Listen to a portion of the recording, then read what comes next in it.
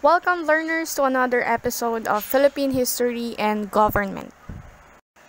Today's lesson is all about the Spanish period or the arrival of Spaniards here in the Philippines. In this video, we are going to talk about the birth of Filipino nationalism and propaganda movement. Propaganda movement is a peaceful crusade or campaign reforms, and it was organized and participated by the Ilustrados, such as Dr. Jose Rizal, Marcelo H. del Pilar, and Graciano Lopez Jaena. They are the leaders of the said propaganda movement. The movement began in 1872 when Fathers Mariano Gomez, Jose Burgos, Jacinto Zamora were executed at the Luneta. The Filipino exiles of 1872 and many patriotic students abroad met in Hong Kong, Singapore, Barcelona, Madrid, Paris, London, and other foreign cities. One of their aims is to promote the welfare and happiness of the motherland. Aggressively but peacefully, by means of writing and speeches, they crusaded for reforms to rectify the evils of the Spanish colonial system.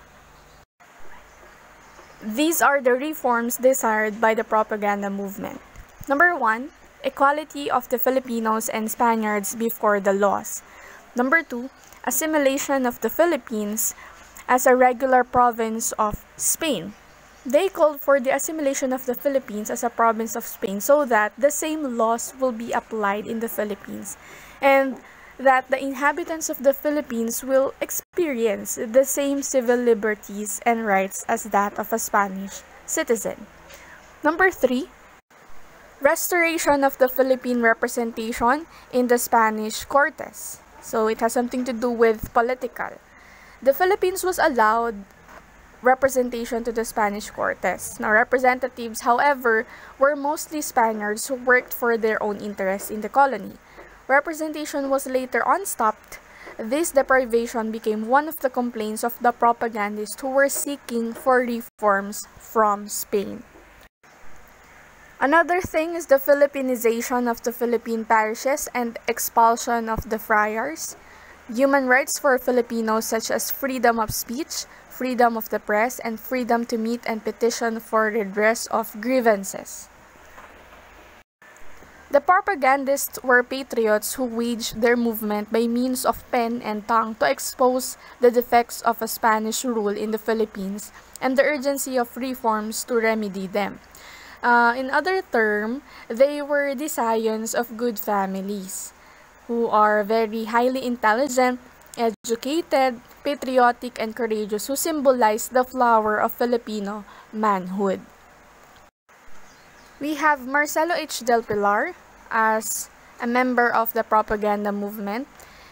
He is a lawyer and a journalist, beloved by masses for his eloquent Tagalog and fearless defense of the poor against friar abuses.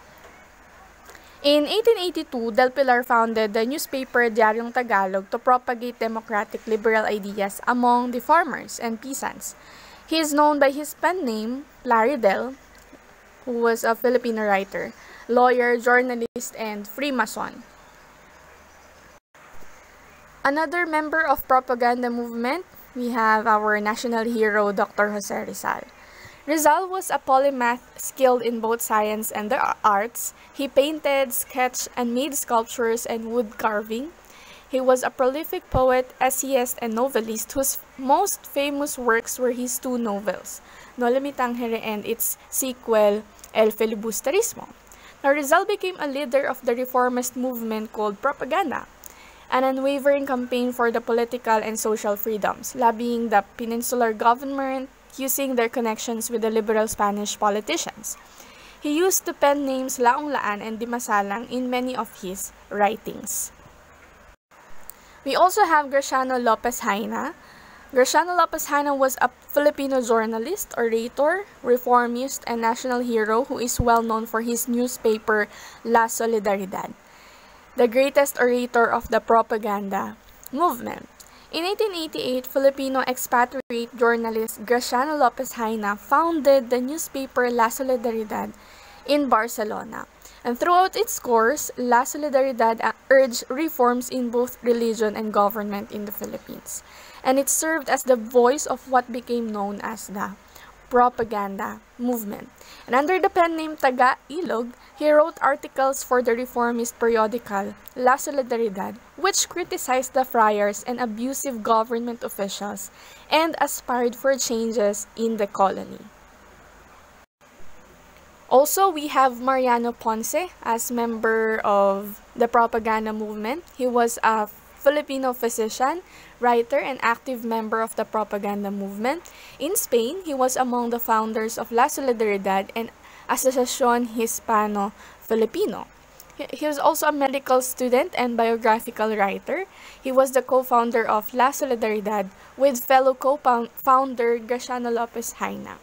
Now, Ponce was also the head of the literary section of the Asociación Hispano-Filipina, created to aid the propaganda movement, where he served as a secretary. He wrote about travel, politics, and history under the pseudonyms Kalipulaco, Naning, and Tikbalang. We have other propagandists: Juan Luna, Felix Hidalgo, Pedro Paterno, Antonio Luna, Pedro Serrano Lactao, Jose Maria Panganiban, Fernando Canon, Jose Alejandrino, Isabelo de los Reyes, and Dominador Gomez. So way back then, foreigners who were lovers of freedom and justice supported their campaign, which is the propaganda movement. Another group who fight for freedom and equality is what we call the Katipunan Revolution of 1896. The revolution began in 1896 and really ended only in 1901. At first, it was independence against the Spain, but it turns out that they had a misunderstanding between the other group members of the revolution. After the discovery of the Katipunan, Bonifacio gathered his men in the hills of Balintawak. August 26, 1896, the fiery Bonifacio stopped all the talking. There is no other way. Enough is enough, he told them. What are the causes of the revolution?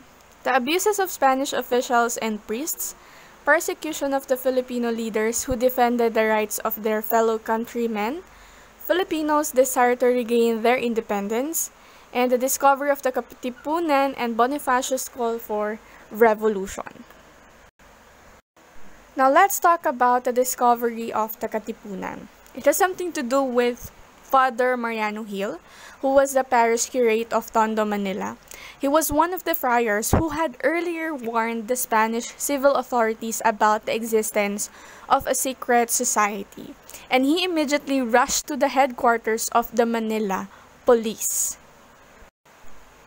Next, the cry of Pugadlawin. Originally, the term cry referred to the first clash between the Katipuneros and the civil guards or Guardia Civil. The cry could also refer to the tearing up of the community tax certificates or cedulas personales in defiance of their allegiance to Spain. It was also the beginning of the Philippine Revolution against Spanish rule. And this event, which happened on August 23, is known as the Cry of Pugadlawin. It symbolized the determination of the Filipinos to fight for independence even unto death. Aside from the propaganda movement and Katipunan, we do also have another group, which is the Pact of Biak na Bato. Emilio Aguinaldo established his headquarters in Biak na Bato in the province of Bulacan. In July 1897, Aguinaldo established the Biak na Bato Republic and issued a proclamation stating the following demands: expulsion of the friars and the return of the friar lands to the Filipinos, representation in the Spanish Cortes, freedom of the press and of religion, abolition of the government's power to banish Filipino, and equality for all. If we're going to connect their aims or their goals, actually they have the same aim, they have the same goal, which is to have equality for all, and at the same time, the freedom of the press. Biyak na ba to Constitution? Constitution based on the Cuban Constitution, drafted by Felix Ferrer and Isabelo Artacho, signed on November 1, 1897. And the Constitution provided the Supreme Council Emilio Aguinaldo as their president and Mariano Trias as their vice president. Thanks for watching. See you in my next one. Please like, leave a comment, subscribe, and hit the bell button for more lessons to learn. Bye!